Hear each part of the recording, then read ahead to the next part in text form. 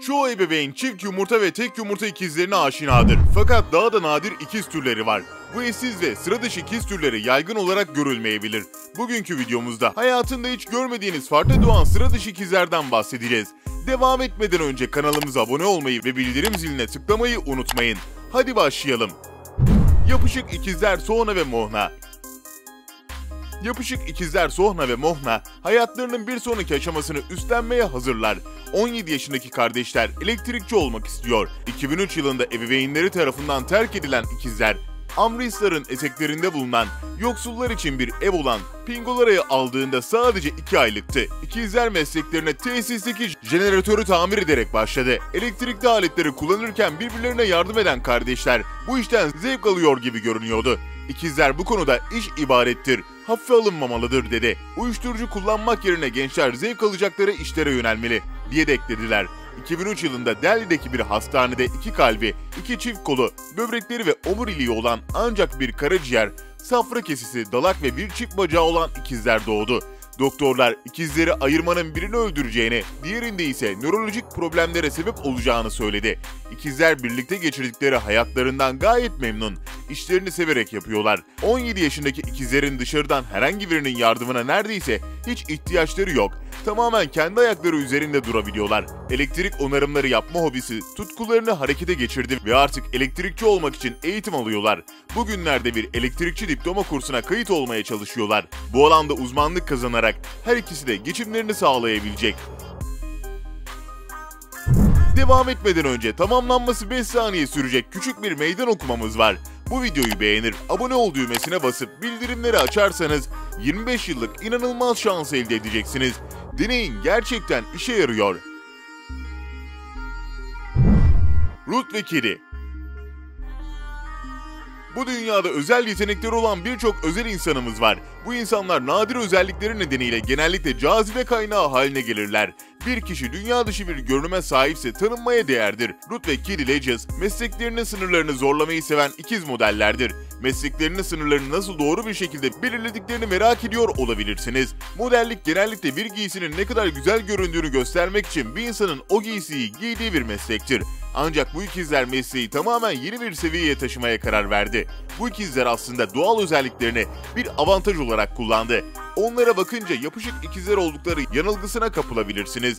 Örneğin bu resme bir göz atın. Birbirlerine yapışık olduklarını düşünürsünüz. Ama gerçek şu ki o kadar iyi poz veriyorlar ki yapışık olmadıklarını asla fark edemezsiniz. Bu resimde de aynı illüzyonu yaratmayı başarmışlar. İkizlerden biri kolunu diğerinin arkasına sıkıştırmış. Detaylara gösterilen özen bu resimleri o kadar gerçekçi gösteriyor ki insan yapışık olmadıklarına inanmakta zorlanıyor. Kristen ve Dalen Lawler ikizler. Kristen ve Dalen Lawler 20 Ocak 2016'da sağlıklı birer bebek olarak dünyaya geldi. Nadir bir şekilde Dalen'da cücelik görülürken Kristen'da görülmedi. Kristen ve Dalen Lawler anaokuluna gittiklerinde sınıf arkadaşlarından onlara ikiz olduğuna inanmakta güçlük çekti. Dalen'da cücelik olup Kristen'da olmaması 5 yaşındaki çocukların fiziksel görünümlerinde keskin bir fark olarak kendini gösteriyor. Öyle ki Dalen 1,5 yaşındaki kardeşi Leo ile aynı boyda. Buna rağmen ikizine ve ağabeyi Noah'a ayak uydurmakta zorlanmıyor. Gebeliğinin 32. haftasındayken doktoru 26 yaşında ve 3 çocuk annesi olan anneye çocuklarından birinde insanlarda kemik büyümesini etkileyen yaygın bir cücelik şekli olan akontropolezi olabileceğini söyledi. Fakat anne potansiyel sağlık riskleri nedeniyle doktorun doğumdan önce Dalen'a teşhis koymak için gereken amniyotik testler yapma tekliflerini reddettiğini söyledi. Doktor John Garcia, Dalen'ın nefes almasını etkileyen bir bozukluk olan uyku apnesi için tedavi ediyor. Dalen'a bir aylıkken hastalık teşhisi kondu. Her şeye rağmen anneleri ve babaları oğullarının sağlığı konusunda pozitif kalmaya çalışıyor. Süperfetasyon. İngiltere'de çiçeği burnunda bir anne acı verici bir hamileliğin bitiminden birkaç hafta sonra bir çocuk daha doğurdu. Süperfetasyon olarak bilinen bu fenomen Rebecca Roberts oğlu Noah'ya hamileyken meydana geldi ve daha sonra 12 haftalık ultrasonu sırasında daha önce orada olmayan ikinci bir bebek bulduklarında büyük bir şok yaşadı. Boyutları birbirinden çok farklı olduğu için bu bebeklerin ikiz olduğuna inanmak zor. 39 yaşındaki Bayan Roberts ikizleri olduğunu öğrendiğinde hayrete düştü. Çünkü daha önceki 2 taramada da ikinci bir fetüs hakkında hiçbir ipucu görülmemişti. İkizler Rosalie'nin göbek kordonu ile ilgili bir sorun nedeniyle geçen Eylül ayında 33. haftada sezaryen ile erken doğdu. Noah 2 kilo, kız kardeşi ise yalnızca 1 kilo 100 gram doğdu. Rosalie nihayet ikizinden 2,5 ay sonra Noel'de dünyaya geldi. Bazı uzmanlar süperfetasyonun gerçekten var olup olmadığına şüpheyle yaklaşır. Bayan Robert, Noah ve Rosalie arasında inanılmaz bir kardeşlik bağı olduğunu söyledi. İkizler artık 6 aylık oldu ve gayet sağlıklılar. Eldridge ve Ergen. Albino ikizler Eldridge ve Ergen'ın ebeveynleri, küçük çocukları güneşin zararlı ışınlarından korumak için 9 kişilik ailelerini binlerce kilometre uzağa taşıdı.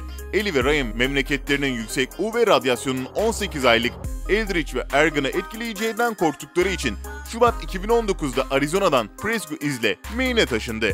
Beyaz saçlı açık tenli ikizlere ciltlerinin, saçlarının ve gözlerinin melanin pigmentinden yoksun olduğu bir durum olan albinizm teşhisi kondu. Bu küçük çocukları güneşten gelen hasara duyarlı kılan bir durumdur.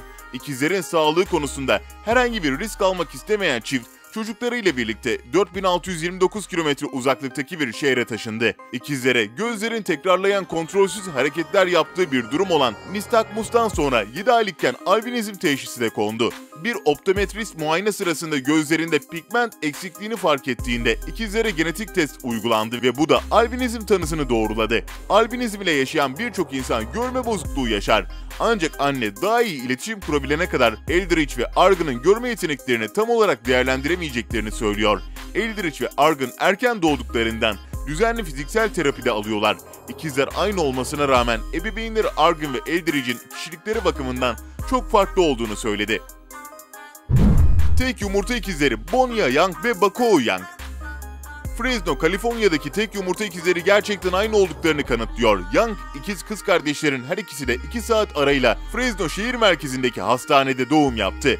Yerel haberlere göre Bonya Young pazar günü ilk kez doğum yaptı. Kısa bir süre sonra kız kardeşi Bakoo Young acı çektiğini ve doğum yapabileceğini söyledi.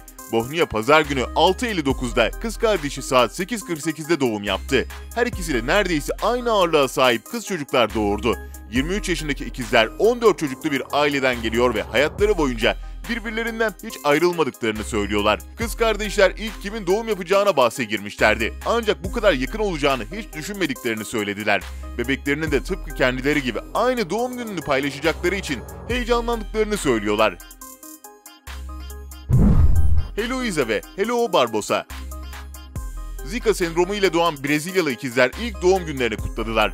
Barbosa adlı anne hamileliği sırasında Zika'ya yakalandı ve ikizleri Heloisa ve Hello'a virüse bağlı olduğuna inanılan eksik beyin gelişimi ile ilişkili konjenital bir durum olan mikrosefali ile doğdu. Brezilya'da mikrosefali olan tek ikiz olan ikiz kızlar 1 yaşına girdi. Mikrosefali ile doğan ve 1 yaşına giren birçok bebek sahibi gibi değişen tedavilerle birlikte çocuklarına nasıl yardımcı olabileceklerini öğreniyorlar. Mikrosefali yeni doğanlarda anormal derecede küçük bir kafa ile sonuçlanır ve çeşitli bozukluklarla ilişkilidir. Yetkililer Brezilya'da sivrisinek kaynaklı Zika virüsünün bebeklerde mikrosefali ile sonuçlanabileceği binlerce vaka kaydetti. Heloisa ve Hello'a hala bükülmüş ayaklarını düzeltmek için ameliyat bekliyor.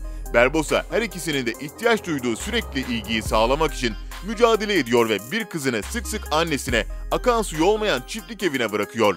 Barbosa ayda $153.095 sosyal yardım ödeneği alıyor. Ancak bu çok bir işe yaramıyor. Cinsel yolla da bulaşabilen Zika için aşı veya tedavi yoktur. Enfekte kişilerin yaklaşık %80'inin herhangi bir semptomu yoktur. Bu da insanların enfekte olup olmadıklarını bilmediklerini zorlaştırır.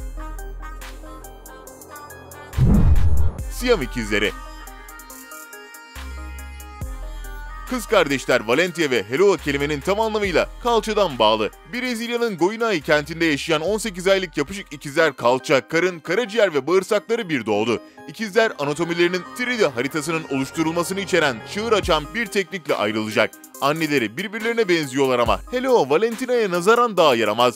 Doğumlarından sonraki ilk 1 yıl çok zordu. 5 ay sonra bakımları güzel bir rutine oturdu. Eskiden gece gündüz onlarla ilgileniyordum dedi.